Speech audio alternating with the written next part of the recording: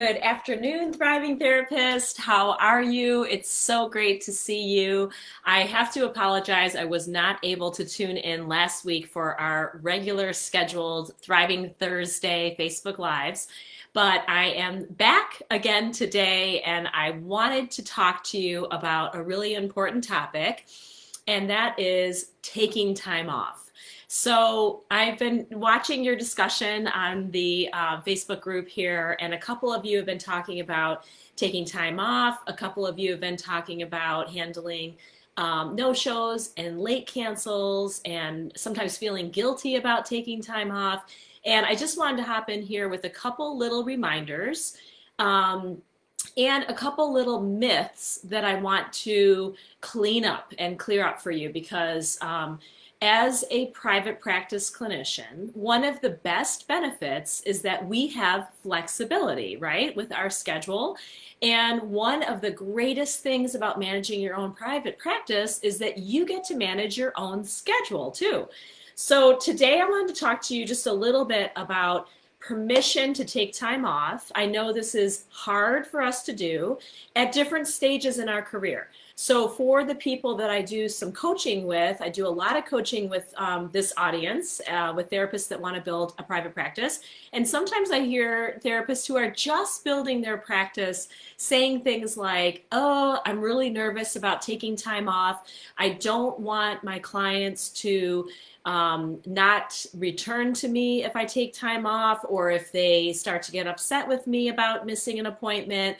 And we bend to feel obligated to see our clients when really we need to take that time off for ourselves, whether it's a mental health day, or if we're not feeling well, or if we want to take vacation time, or if we want to take time off for the holidays, or if you want to have a no good reason kind of day off, which is also perfectly fine.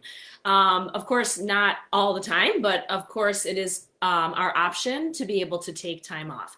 So remember, that's a myth that your clients will not resent you if you take time off. And don't forget too that the majority of the people that we work with in private practice in the outpatient arena are not in a 911 crisis state. If they are, then of course it's very complicated. We're not really able to reschedule sessions if they need acute care, but they shouldn't be in private practice setting if they do need 911, like urgent acute care. So when you're in private practice, it is possible for us to skip a week or skip a session, even if they're on an every other week rotation. It's perfectly fine for you to give yourself permission to take that time off. So I see a few of you joining me live here today. Let me know what stage you're in your practice. Are you brand new? Are you building a practice? Are you a veteran clinician? Do you struggle with taking time off? Do you feel guilty? Sometimes you feel obligated to show up for clients when really we shouldn't. And I'm going to tell you a little story about this. A few years ago, actually many years ago now, when my children were young, they are much older now. I have a 15-year-old daughter and a 19-year-old son. But when they were little and they had a big 2-week Christmas break, I would feel obligated to schedule patients at that time in that window of the Christmas holiday break. And I had a lot of clients who were saying, oh, the Christmas season is going to be really hard for me this year, because maybe they were going through a divorce or a separation or some sort of life transition, or they had just experienced a death in their family or a loss, and they were really worried about making it through the holiday season. Jessica's joining us here, part-time private practice for about a year now. Oh, good for you. I'm so glad that you're on our page. I hope you get lots and lots of good ideas from all of these clinicians from around the globe. But I would have all these clients kind of like bending me to schedule them right before the holiday or right after Christmas, between Christmas and New Year's, when I really wanted to just take a few days off for myself and spend that time with my little kids who were really excited about being home with their new toys and wanted to play and wanted to make cookies and wanted to watch holiday movies and just snuggle up in our pajamas. And I would arrange childcare, and I would drive up to my office and I'd scrape the snow off my car and I'd get up there, and I was like, God, kind of like begrudgingly going to see these clients. And guess what happened? almost 9 times out of 10, those people would no show or late cancel on me. And if you can't tell by the tone of my voice when I'm telling this story, I'm telling you guys, I had like smoke coming out of my ears. I was so angry about that. And I ended up feeling like I overextended, I over accommodated for these clients. And then I ended up resenting them, which isn't fair at all because it's not their fault, right? But I ended up resenting these clients because I would show up for them on a holiday when I really should have just said, I'm unavailable. So the other myth I want to bring to your attention, yes, Hira, this is always going to be on the Facebook page. She had a, is this Hira? I'm sorry, I don't know. I just assumed, I just said she. If this is going to be recorded or saved. All of the Facebook Lives that I do each Thursday at 4 p.m. Eastern are always living on this page. And then now I've also been able to download them and upload them to the Thriving Well Institute YouTube channel. So you can always find them all in one spot right there too. Or you can always find them under the Units tab on this Facebook group, the Thriving Therapist Facebook group. So feel free to go back and search them there. One thing I did want to say about taking time off, though, is you do not need to tell your clients why you're taking time off. So I do want to be sure that you guys are aware of that, because it's not your obligation to tell the client why you're taking time off. We are all adults, and if we need to reschedule, all I tell my client is, I'm so sorry, I need to reschedule. I'm not able to make it. I try not to do last minute cancellations, but sometimes I have an illness or I have an issue with my own family or needs with my own kids or whatever has come up, and I've had to cancel a session at the last minute. I always feel bad about that, but you have to be able to listen to yourself and do what's needed for you. So you do not have to disclose that, though. Clients will often kind of try to dance around, getting you to disclose why. They'll be like, oh, are you going on vacation? They kind of want to know a little bit more about our personal life.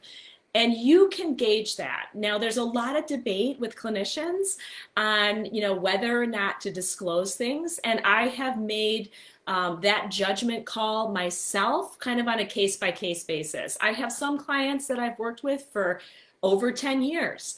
And they've asked me if I take a week or two off in the summer, they'll say, oh, are you going on a trip? And I feel like at that point in our therapist-client relationship, I can say, yeah, I'm going to be going out of town or something. So I don't feel like I have to keep that hidden, but you also don't need to disclose that. So I want to just kind of clean up some of those assumptions and myths that therapists have, because we're allowed to do that, right? We're allowed to take a mental health day. We're allowed to take a sick day. We are allowed to take a no good reason day off. We're allowed to take time off for the holidays. And I really want you to lean in and listen to yourself, because in order to be a therapist who thrives, we have to really lean into our own intuition, our own sense of what's a yes for me.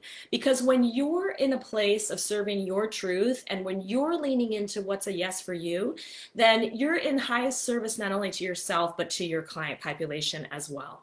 So let me know, you guys, if you have other questions about private practice building, how to grow and expand your practice, or little tips about practice management. I'm in here every single Thursday. It's my Thriving Thursday Facebook Lives. And again, they're all stored under the Units tab.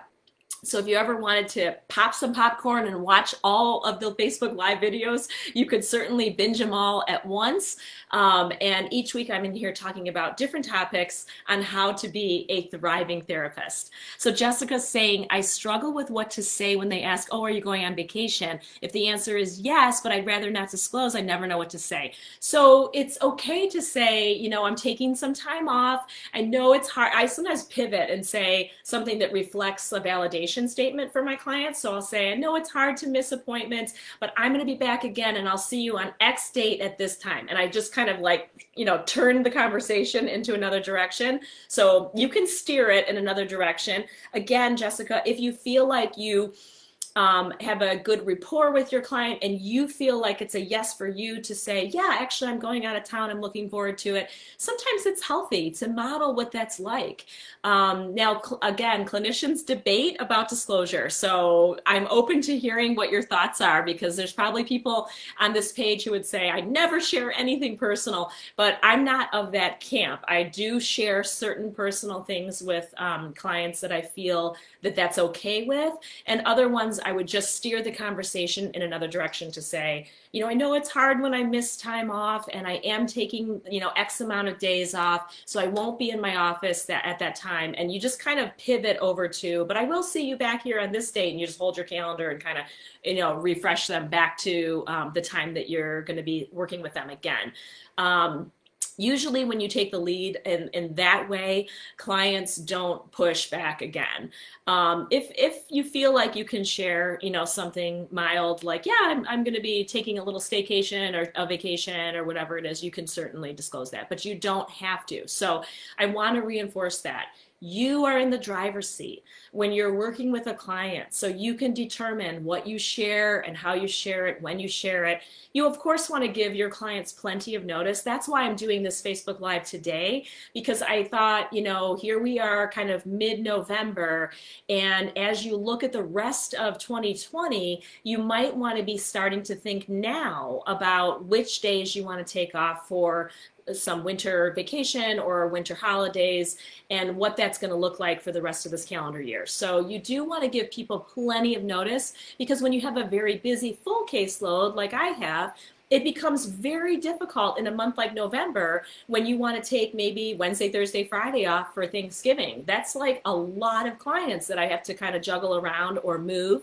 And you know, people understand they're not going to expect you to show up on Thanksgiving and offer sessions, but it is important, I think, to be able to give people plenty of notice. And if you need to move your schedule around or change things, be sure to do that with plenty of notice. Now, another thing I will say about this is you do not need to then overextend yourself. Say you're taking Wednesday, Thursday, Friday off, and you're like, oh, maybe I should put some people on Saturday, and I never work Saturday, but maybe I should do that because I'm missing all these other days. No, that is a big, hard no. Do not do that. So I want to remind you guys, do not overextend and over-accommodate when you feel guilty or obligated. It will always be a mistake, right? Because what's going to happen is you're going to end up resenting the clients that you're trying to support. So we never want to get into that dynamic with resentment towards our clients. That is a very prickly place to live as a clinician. You don't want to be there. You're not in high service of your clients that way, and they can feel it and you can feel it, and it's really icky. So do not ever overextend or over-accommodate. I only made that holiday mistake once, and then I thought, never again. I'm never going to bend over backwards to come in on a time when I didn't really feel available to being there, and then get really annoyed when my clients were no showing or late canceling on me. So I hope that helps you guys today. Again, if you want to catch any of these videos, be sure to look under the units tab, and you will see them all there. And I will be back here again next Thursday. That's right. We have 2 weeks until Thanksgiving. And then I will not be here doing a Facebook Live on Thanksgiving, but I will be back each week bringing you more tips on how to build and grow your thriving practice. So thanks for joining me, and I hope you guys are doing great, and I'll talk to you again soon.